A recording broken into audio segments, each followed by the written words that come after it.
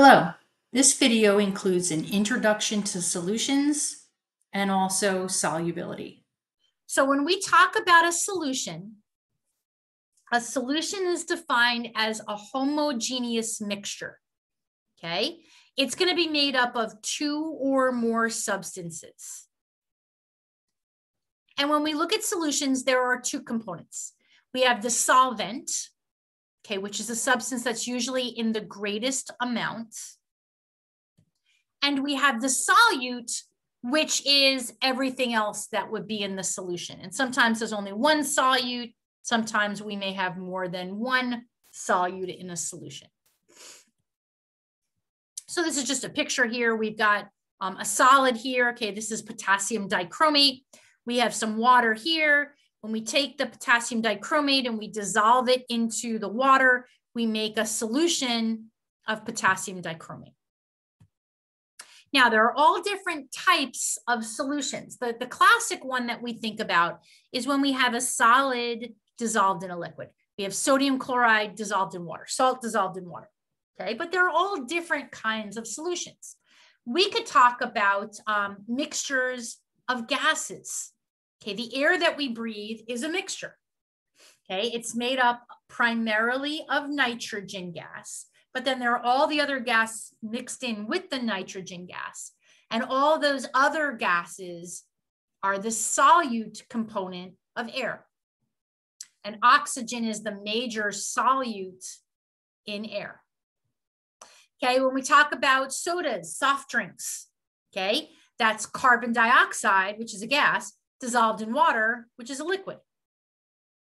Okay, if we talk about hydrogen in palladium, that's a gas dissolved in a solid. Okay, we could have water and alcohol mixed together to make rubbing alcohol. That's two liquids in a solution. Or we could have two solids like zinc and copper can be mixed together in a solution. It's called an alloy. Brass is a mixture of zinc and copper. And when we look at solutions, solutions have the following traits. Okay, they're homogeneous or homogeneous. And what that essentially means is after the solute or solutes have dissolved in the solvent, it's a uniform composition. The solute is evenly distributed within that solvent. Okay, the solution is typically the state that the solvent was in, solid, liquid, or gas. The components of the solution are mixed up or dispersed at the molecular level. Okay, the atoms, the molecules, the atoms are evenly distributed within that solution. And if we were to let a solution sit for a period of time, the solute isn't going to separate or settle out from the solvent. And the composition of a solution, okay, can vary. Okay, we can have solutions that are very concentrated, meaning we have a lot of solute relative to the amount of solvent. We could have solutions that are very diluted, meaning we have a very little amount of solute relative to the amount of solvent. So we need to talk about how we make solutions and the energy that's associated with that. So when we talk about making solutions, we're looking at spontaneous processes, which means that the solution is going to be formed whether energy is added in or not. And when we talk about solutions being formed, okay, they're favored, but not necessarily guaranteed when we have a decrease in the internal energy of the system. In other words, energy is released, or we're looking at an exothermic process, or we're increasing the entropy or the disorder in the system. And we're going to spend more time on this disorder in the next chapter. So an ideal solution is a solution that forms where there's essentially no energy change. In other words, the strength of the intermolecular forces between the solute and the solvent particles in the solution is the same as the intermolecular forces between the solute particles by themselves and the solvent particles by themselves.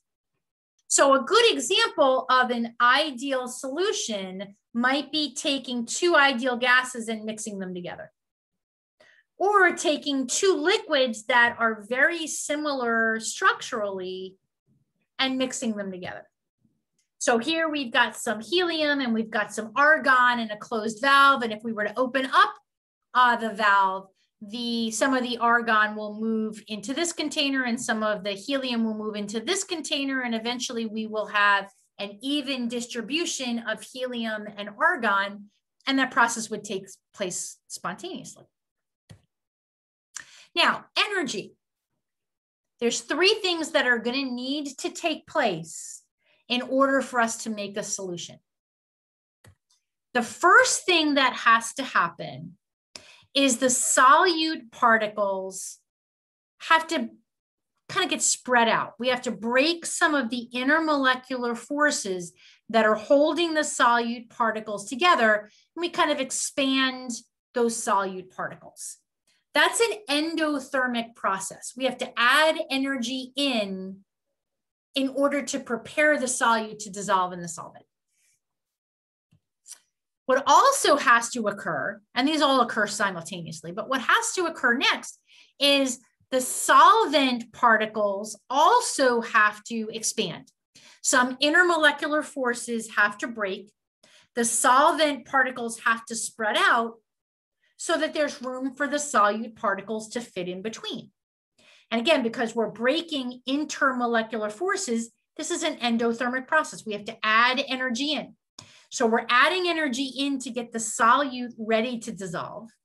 We have to add energy in to get the solvent ready to dissolve the solute. And then the last thing are the solute particles and the solvent particles are going to interact with each other. They're going to form new intermolecular forces between the solute and the solvent particles. And the forming of those intermolecular forces gives off energy. It's an exothermic process. So how much energy do we have to add in compared to how much energy do we get back is what's going to determine whether or not the dissolving process overall is endothermic or exothermic. So when we talk about making a solution spontaneously, it's favored by that exothermic dissolution of the solute particles into the solvent particles. We kind of have this graphical representation here. So the first thing that happens is we're going to add some energy in to prepare the solvent to dissolve. Okay, that's going to have a positive delta H value. We're going to add some energy in to prepare the solute to dissolve. That's going to have a positive delta H value. So now the solvent particles are ready to dissolve the solute. The solute particles are ready to dissolve in the solvent. So now we make our solution. We're going to get a lot of energy back when the solute particles and the solvent particles interact with each other.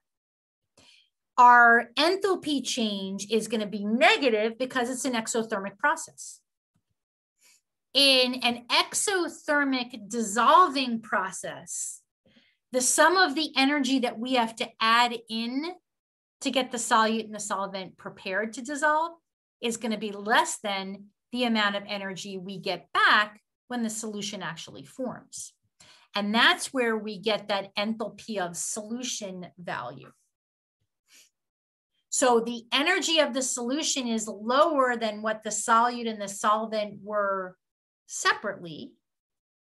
And the dissolution process is driven by the fact that we're losing energy, we're lowering the energy, and we're increasing the disorder in the system. The particles are more disordered in the solution than they were when they were just the solvent and the solute separately. Now, when we look at this process, the spontaneous solution formation is favored, but it's not guaranteed. While many soluble compounds do dissolve and release heat, some don't. Perfect example, if you've ever used an instant cold pack, okay, something that you have maybe in a first aid kit. Essentially what it is there's a packet of water, okay, and then outside that, there's a compound like ammonium nitrate. And when you break the water in this bag, the ammonium nitrate dissolves in the water, and this is an endothermic process. It absorbs energy from the surroundings. That makes the surroundings feel colder. Okay, your ankle that you sprained is going to feel colder because energy is going to be absorbed from your ankle into the cold pack. We've talked about in Chem 1 or in other classes that you've taken this kind of saying like dissolves like. And that's a general rule for what kind of solute dissolves in a given solvent. So when we talk about solvent-solute interactions, it's dependent on what kind of solute and what kind of solvent we're dealing with. Materials that have similar intermolecular forces tend to be soluble in each other. So a nonpolar solute will dissolve in a nonpolar solvent, or a polar solute will dissolve in a polar solvent because they have similar intermolecular forces. Substances dissolve when the solvent-solute attraction is stronger than the original solvent-solvent and the original solute-solute forces. So an example, oil is a nonpolar solute. Okay, it only has London dispersion forces. Well, water is a polar solvent. It has hydrogen bonds between the water molecules. So we have nonpolar and polar trying to mix together. Oil and water don't mix because they don't have similar intermolecular forces. Ethanol has hydrogen bonding, and water has hydrogen bonding. Ethanol dissolves in water because they have similar intermolecular forces. Now, how do polar molecules dissolve in polar solvents like water? So here's an example. Let's say we've got some polar solute. Okay, it doesn't really matter what it is. We should remember that polar substances have an uneven distribution of electrons due to differences in electronegativities for the atoms in that substance. So in this case, we've got a polar solute. Okay, whatever's over here is more electronegative than what's over here. So we've got a partial negative side to our molecule here, and we've got a partial positive side to our molecule here. Well, when we look at water molecules, this is a water molecule, H2O, okay? This is an intramolecular force. It's a polar covalent bond. This is a polar covalent bond. It's what's holding the hydrogens to the oxygen. But oxygen is more electronegative than hydrogen is, so the electrons are going to get pulled closer to the oxygen. So this side of our water molecule is partially negative. This side is partially positive. So why does a polar solute dissolve in water? Because we're going to have interactions between the negative side of the polar solute and the positive side of the water. And we'll have interactions between the positive side of our polar solute and the negative side of water, because unlike charges attract each other. Now, when we talk about this process, we're looking at what's called salvation. Okay, it's just a general term for when a solute is dissolved into a solvent and the solvent essentially surrounds that solute particles. When the solvent is water, it just has a special name. It's called hydration. What we need to know is that when we look at molecules that dissolve in water, okay, bonds are not broken when molecules dissolve. This molecule here, this polar solute, stays intact if it's a molecule, and it just gets attracted to the negative and the positive portion of the water molecule. Now, some terms. Hydrophilic means water loving, okay? What it really means is that that solute is attracted to water. Hydrophobic means water fearing, literally, but it means that it repels water. So some examples, if we were to look at vitamin A, okay, here's the structure of vitamin A, okay? It's a mostly non-polar molecule. Water's polar. So that means vitamin A isn't going to be attracted to water molecules. So vitamin A is hydrophobic. What it will do, though, is it will dissolve in fatty tissues in our body because fats are non-polar, like dissolves like. Now, if we were to look at vitamin C has a much different structural arrangement. It is a more polar molecule. Okay, we've got this OH here, and this OH here, and this OH here, and this OH here, and we've got these oxygens with lone pairs of electrons. So we've got a very polar molecule. Again, water is polar. So vitamin C is hydrophilic. Vitamin C is going to be attracted to water molecules because they have similar intermolecular forces. Vitamin C dissolves in water. So vitamin C can easily circulate in our blood, and it can easily circulate between the cells in the intracellular fluid. When we talk about alcohols, okay, we can look at the relationship between alcohols and water, okay, how alcohols will dissolve in water. So here we have a little table. These are all different alcohols. A couple of things we should notice.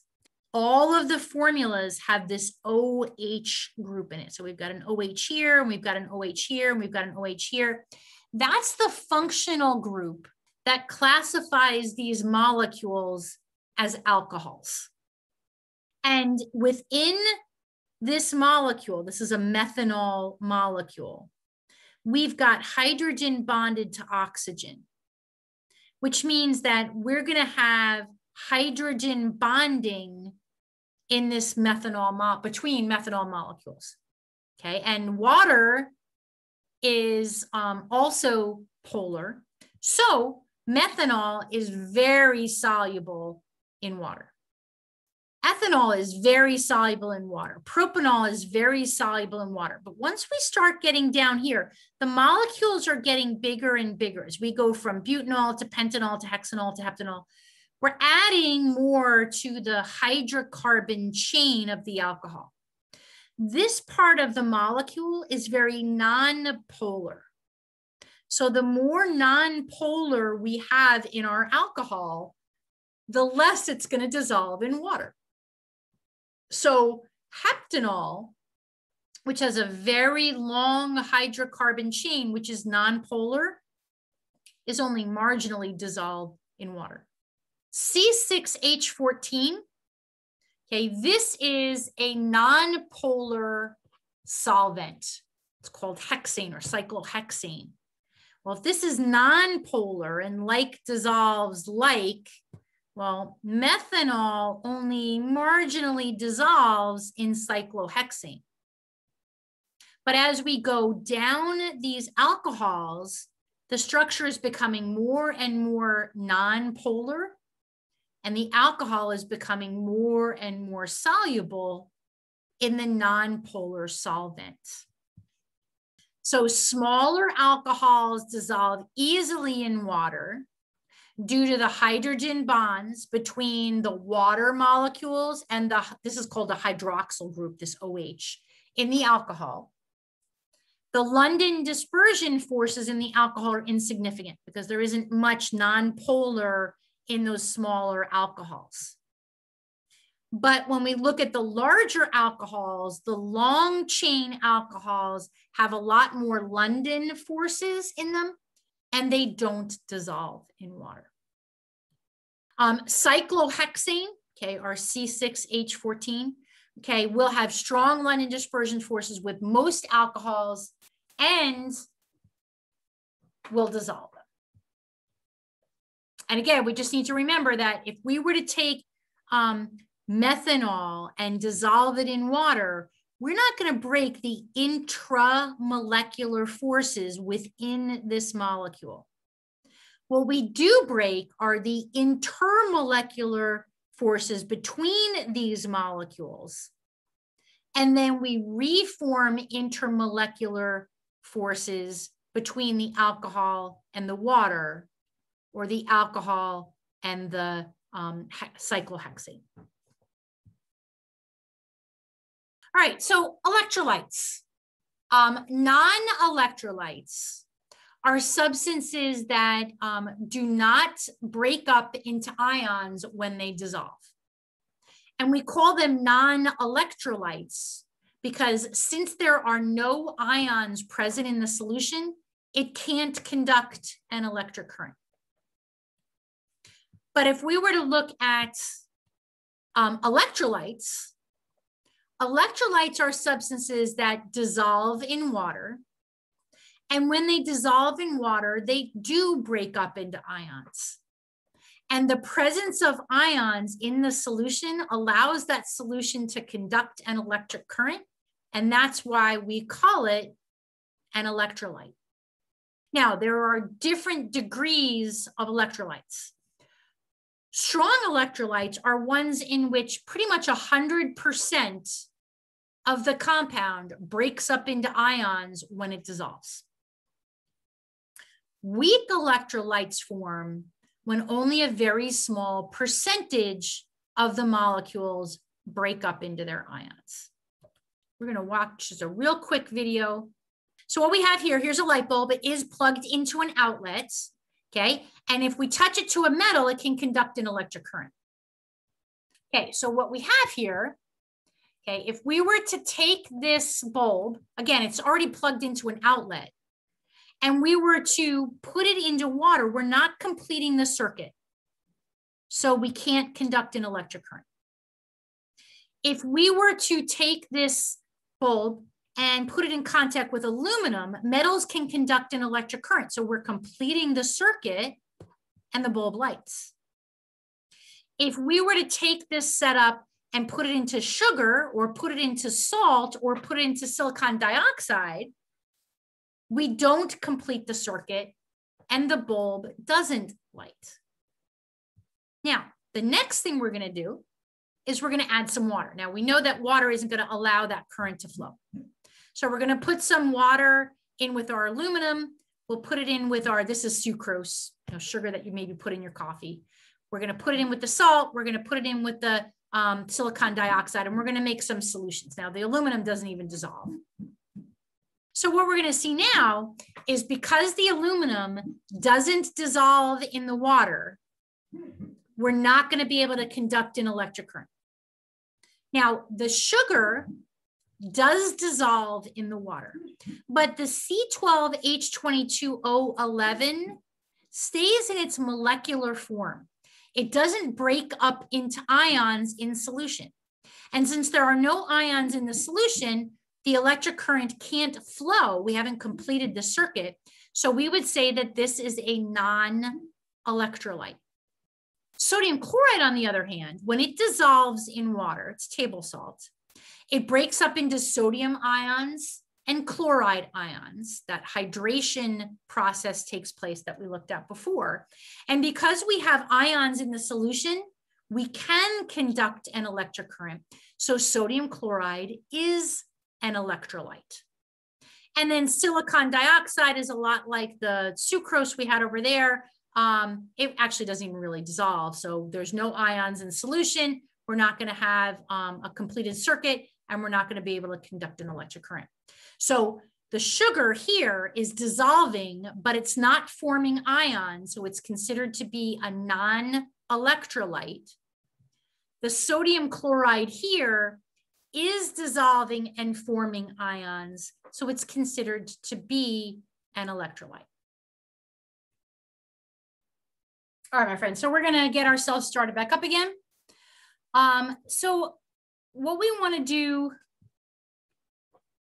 now is just talk about this dissociation process.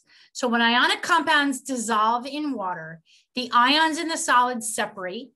They disperse uniformly throughout the solution. Remember that it's a homogeneous mixture. And the reason it does that is because the water molecules surround and solvate the ions. And it essentially prevents the ions from sticking to each other. So water and other polar molecules are attracted to ions through ion dipole interactions. So if we look at this picture here, okay, this is depicting sodium chloride. So potassium chloride. So we've got potassium ions and chloride ions. And in the solid state, the potassium ions are attracted to the chloride ions, and the potassium ions are attracted to the chloride ions, and so forth. But if we were to take this crystalline solid and put it into water, okay, the water molecules are going to move in. The positive end of the water molecule would be attracted to the negative ions. And the negative side of the water molecules will be attracted to the positive ions. And they essentially just pluck the ions out and surround them. So the chloride ion will be surrounded by the positive end of the water molecules. The potassiums will be surrounded by the negative ends of the water molecules. And then what can't happen are the potassium ions and the chloride ions really can't interact with each other anymore because they've been surrounded with water molecules. Okay, if we were to look down here, just a different illustration, we've got sodium chloride. We look at the chloride, it would be surrounded by the positive ends of the water molecule here. Okay, if we were to look at the sodium, it would be surrounded by the negative side of the water molecules here.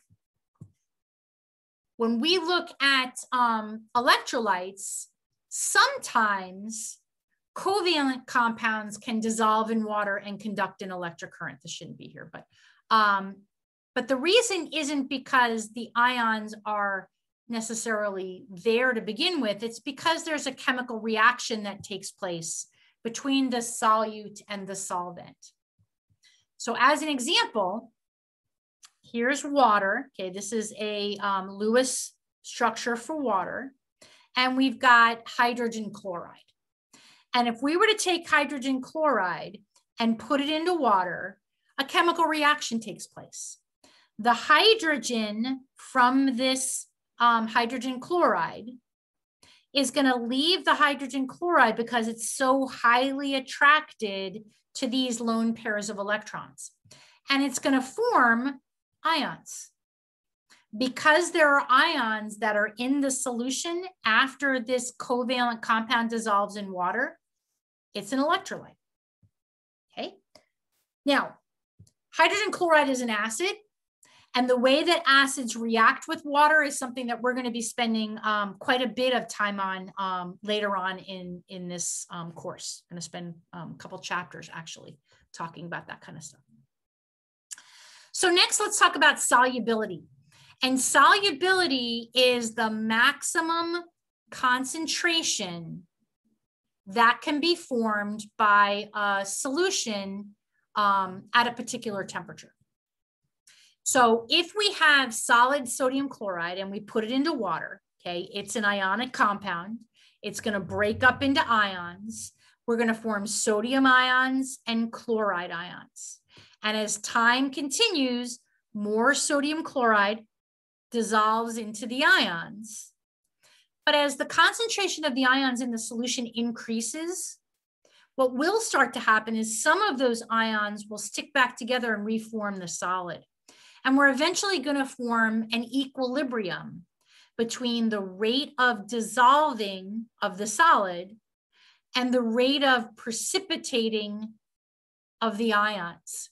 And at that point, we've reached what's called equilibrium. And the amount of sodium chloride that has dissolved at equilibrium is what we mean when we talk about solubility. So some terms. When we talk about a saturated solution has the maximum amount of solute dissolved in it. So the solute's concentration is equal to its solubility. But if we have an unsaturated solution, we don't have enough solute dissolved in the solution. So the solute's concentration would be less than that solubility or that maximum concentration. And we can have what's called supersaturated solutions. Okay, those are ones that you kind of have to force them to be made, and they're super unstable, and they tend to go back down to their saturation point fairly quickly. But you can kind of force a solution to dissolve more than it should at a particular temperature. So if we were to look at a graphical representation of this, okay, we have the solubility along the y-axis, and the solubility is just the grams of solute for every 100 grams of water. And we have the temperature along the x-axis.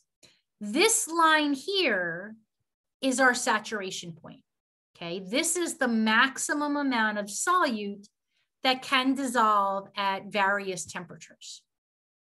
If we have less than this amount, we have an unsaturated solution.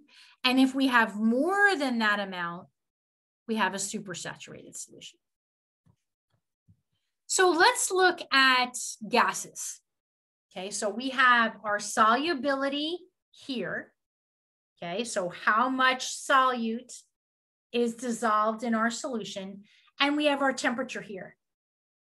And what we should notice is for gases, as the temperature goes up, the solubility goes down.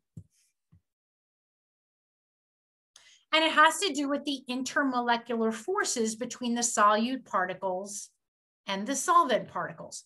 So the solubility of gases decreases as the temperature increases. Now, there are lots of environmental implications to that. Let me give you one. There's something called thermal pollution. Most power plants are built along some kind of a water supply. And the reason that they do that is so that the power plant can use that external water source to cool it down. So we have a power plant, it's next to a river or lake, and it takes water out of that river or lake, and it uses it to cool down the power plant, and then it pumps the warmer water back out into the environment. There's no poisons in that water, but the temperature is slightly different. And what happens is as the temperature goes up, the solubility for oxygen gas goes down.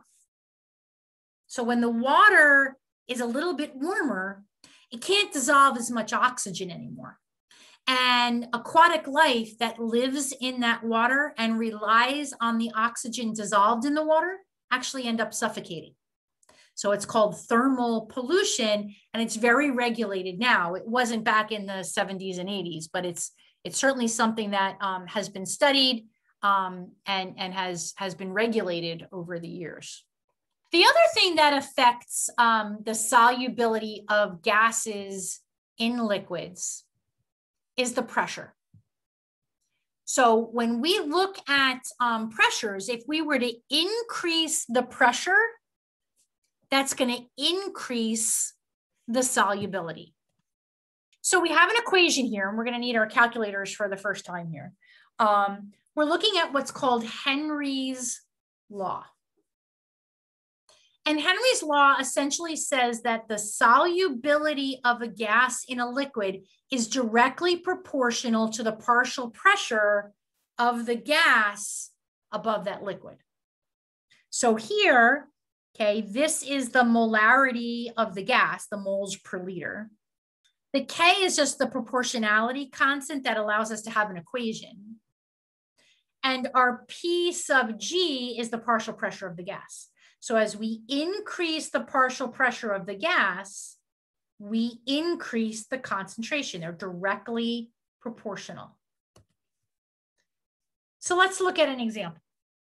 Okay, it says a soft drink is bottled so that the bottle at 25 degrees Celsius contains carbon dioxide, that's the carbonation, at a pressure of 5.0 atm over the liquid. Assume that the partial pressure of the carbon dioxide in the atmosphere is only 0.00040 atm. Calculate the equilibrium concentration, so we're trying to calculate C, for carbon dioxide in the soda at 25 degrees Celsius when it's been closed, and then after we open the bottle. And think about that. When you have a soda bottle and you open it up, you know, it makes that psst sound. Okay, that's because the solubility of the carbon dioxide is going down because the partial pressure above the liquid has gone down. So we're going to be using Henry's law. Okay, the C stands for the concentration. That's what we're trying to figure out in this particular question. The partial pressure of the carbon dioxide is given to us above the liquid when the can is, or the bottle is closed.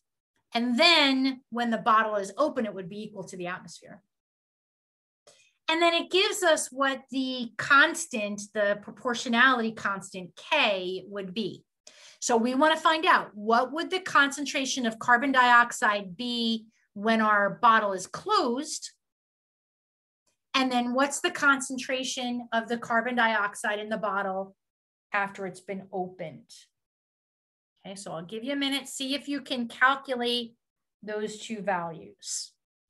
Make sure when you're doing these problems, you write down the equation and then you plug in the numbers with the units and then you get your answer. And your answer should have the right number of significant digits and it should have units to go along with it. Okay, so practice, when we do these problems together, practice them kind of like you're looking at a test. Okay, just so that, practice makes permanent. The way that you do things in class is going to be the way that you're going to be doing them in, on a test. All right, so let's look at the first one. Okay, we can calculate the concentration of the carbon dioxide in the unopened bottle by taking the proportionality constant, which was that 3.1 times 10 to the minus 2 moles per liter ATM, and multiplying it by the partial pressure of the carbon dioxide above the liquid in the closed bottle. Okay, now a couple of things. Notice that I wrote the numbers and the units, which is something I would want to see on your test. So our proportionality constant is moles per liter ATM.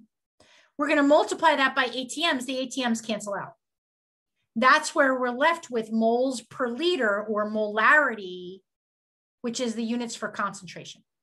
And we have two significant digits in our proportionality constant, and we have two significant digits in our pressure. So we're going to have two significant digits in our concentration. In the open one, the proportionality constant is the same, but the pressure of the carbon dioxide above the liquid is significantly lower. And when we go to calculate our molarity, the concentration of the carbon dioxide in the liquid, we're going to notice that that value is significantly lower as well. And again, two significant digits here, two significant digits here. So I'm rounding this to two significant digits. And it would be better to write this number in scientific notation. We wouldn't write 0.000012 for an answer. Move that decimal 5 places, and that's where that 1.2 times 10 to the minus 5 comes from. A soda bottle that's closed is going to be carbonated. One that's opened is going to lose its carbonation. Okay, questions on Henry's law? A couple more terms. When we say we're looking at liquids that are miscible, okay, we're saying that they are substances that will mix with other substances. When we say something is immiscible, okay, we're saying that the liquids don't mix together. And then we could have things that are kind of in between. We could say that they're partially miscible. So now let's look at another solubility curve. So we've got solubility along the y-axis and we have temperature along the x-axis. But now we're looking at solids. Okay. Generally speaking, for solids, as the temperature goes up, the solubility goes up. Okay. Now there are some exceptions like the cerium 3 sulfate. As the temperature goes up, the solubility goes down. But generally speaking, as the temperature goes up, the solubility for solids increases. When we look at supersaturated solutions, okay, an example of that might be a hand warmer. So a hand warmer is prepared by warming up a solution, okay, and then dissolving a lot of solute in it, and then cooling it back down. Well, the solubility goes down when the temperature goes down. But if the solute's already dissolved in there, it may tend to stay dissolved. And if it does tend to stay dissolved, you have what's called a supersaturated solution. But it is not stable at all. And really, if you were to just shake it, okay, that's going to cause the solute particles, which are above the saturation point, to precipitate out of that solution.